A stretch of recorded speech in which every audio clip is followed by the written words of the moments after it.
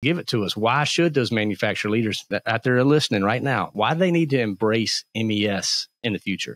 Yeah. So think about this. What does a manufacturer do? They make stuff, right? That's what they do. They're not in the accounting business or IT business or HR, although they do all those things, but that's not their core business. And sometimes we forget that. I've even seen manufacturers themselves that have lost sight of that.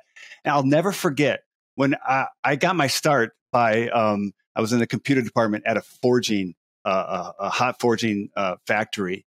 And I was a computer programmer there. And I'll never forget, I was just on the job for a short time. And I was out in the plant and I was programming something. There was this big press, 2,000 ton press that was making parts right next to me. And my boss, the CEO, he was coming towards me.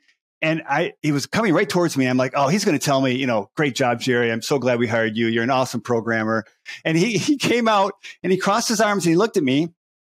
He looked at the press and he said, Jerry, I don't care what you do, but make sure you don't screw up that press. Because if it's not going up and down, we don't make parts and we go out of business. And then he walked away. I was like, well, la-di-da, okay. So, but I've never forgotten that, right? If that's not going up and down, we go out of business. So, given that that's the most important thing we do, it stands to reason that we should be utilizing some sort of technology to make sure we're doing that as effectively and efficiently as possible. And MES is that solution. It's built for that very purpose.